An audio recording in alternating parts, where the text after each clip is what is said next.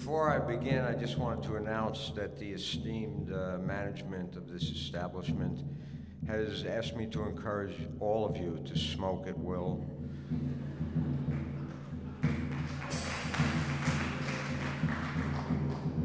To perform any unhealthy deed you choose, to laugh or to commit suicide, because I am not the mop-up man.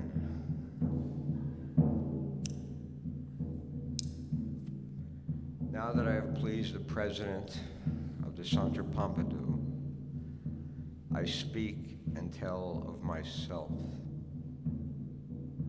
Please feel free to move more closely to the stage. Be neither ashamed for my sake, nor afraid for your own to look on me. For beneath this mortal shell lie heart and soul just like your own. I refuse to live on charity or secluded from society, and I receive no money for my appearance here. My sole income is derived from the sale of these miniature Bibles, which, though barely larger than a matchbox, contain every word of old and new. A quarter, 4 bits, a dollar bill.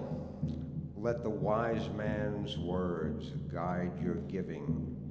Here, but for the grace of God, go you. I have 7 perfectly formed brothers and sisters. In fact, unlike the others with whom I share this stage, I was not born to life this way. Until the age of 7, the sun did smile down upon me, as upon all others. That was when I entered this very room beneath the crossroads of the world. It was my dear father who took me here for edification, enlightenment, amusement, those same eternal enticements that bring you yourselves to stand before me on this day. We saw the docks trained fleas and the elephant-skinned lady, Carl the Frog Boy, the man from World War III, John Dillinger's death mask, the Lord's Prayer on the head of a pin, and more. There, to your right, you'll see a shuttered door to a room now sealed. That door long ago stood open, and by it stood a sign, a feast for the eyes, 2 bits. I could not imagine what awaited within, but my dear father knew only too well. It's not for us, pal, it's not for us.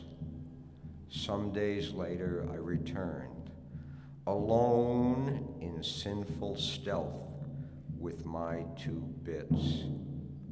And my eyes, yes, upon her they did feast. She who had no name and who walked with her face behind her.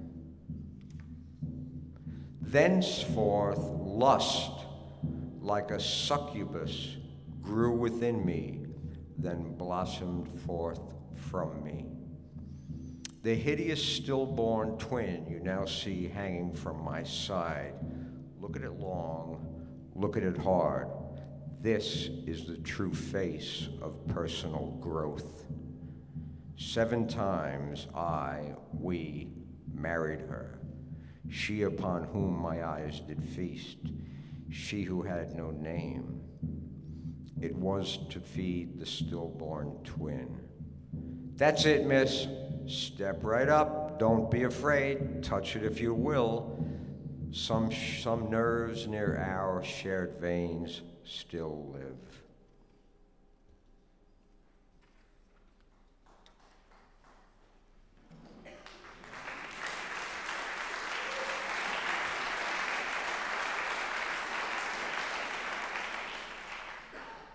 Merci beaucoup and all that shit.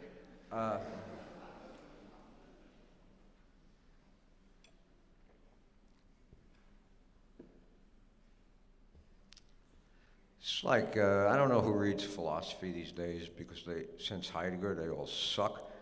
But this is called My Kind of Loving, and here it goes, okay? What is it with you people who don't understand the senseless slaughter of animals? What is it with you people who don't want to wear fur? I want to fuck you in fur. Kill me at Kennedy. That's my idea of foreplay.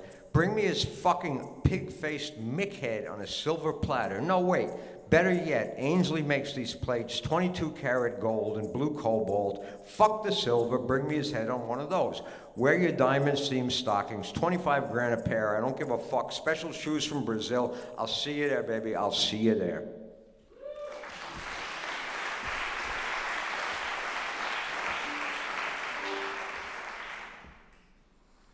Sete po alabare. I walked with the coward Christ into the desert beyond defiance.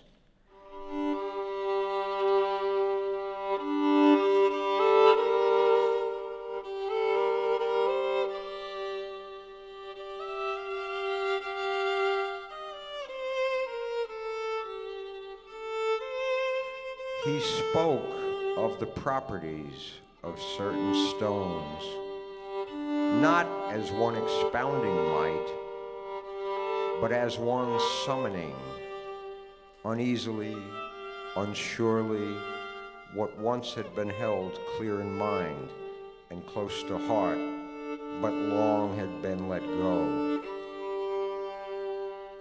Green basalt, lapis, syenite, these are the stones whose natures can be made to govern the winds that deliver, one to good, one to bad, one to darkness, one to light. Red jasper, hematite, the demon stones, therein seek the dividers of destinies in their wrath. Carnelian, schist, as breeze to soul, one to the other, and on until his words were done. At the end of 40 days and the end of 40 nights, I turned away and took him. Little Christianity never hurt nobody.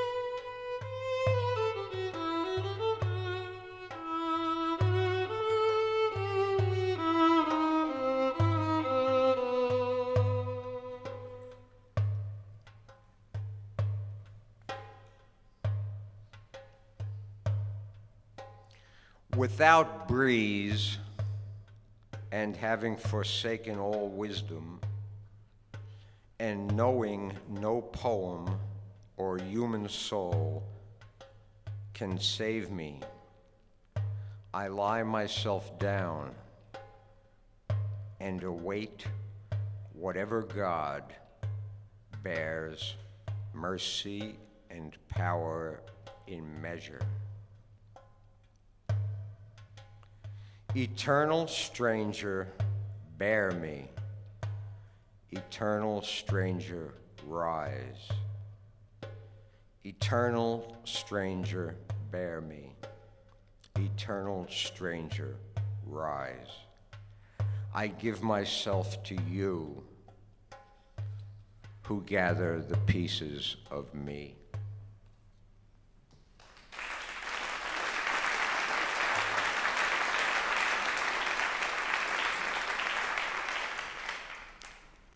This little piece I actually wrote for a publication in France. They asked various characters from around the world to give their reflections on youth.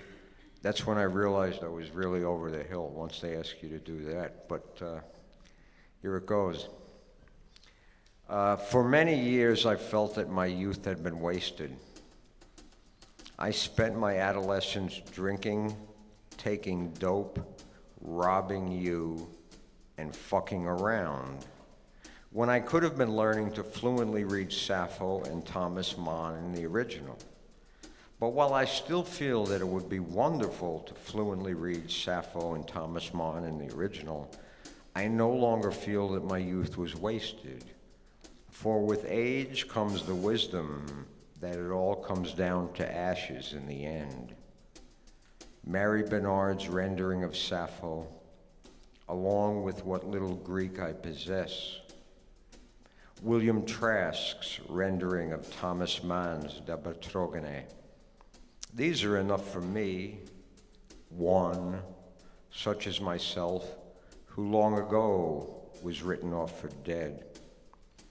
My youth, as I see it now, was spent as it should have been.